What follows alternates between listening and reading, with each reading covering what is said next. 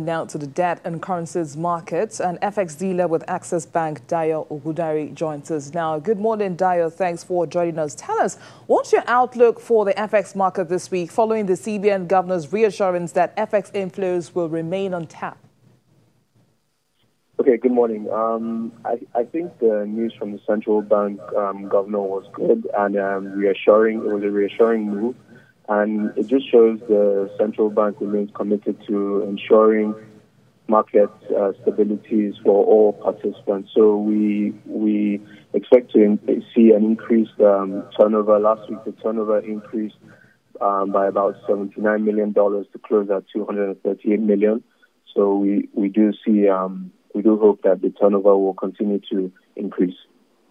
Now, how will that impact on the I&E window that has actually seen short supplies lately?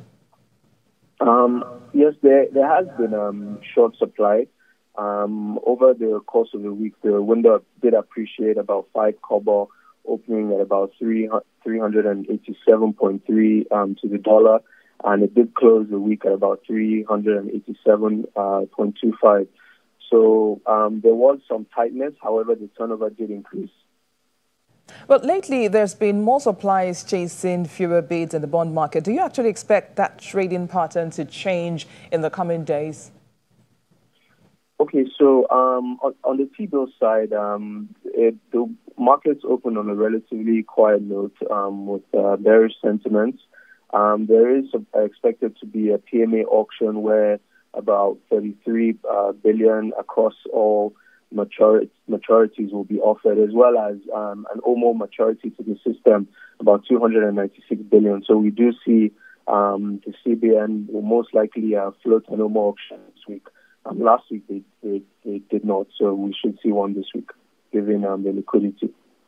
Well, there seems to be ample system liquidity. Now, talk to us about your expectations from maturities this week.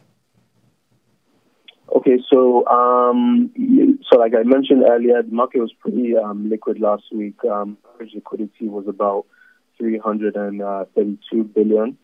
We did have the retail refund come in at about 200 billion, and we estimate about 450 billion went out for the retail auction last week as well.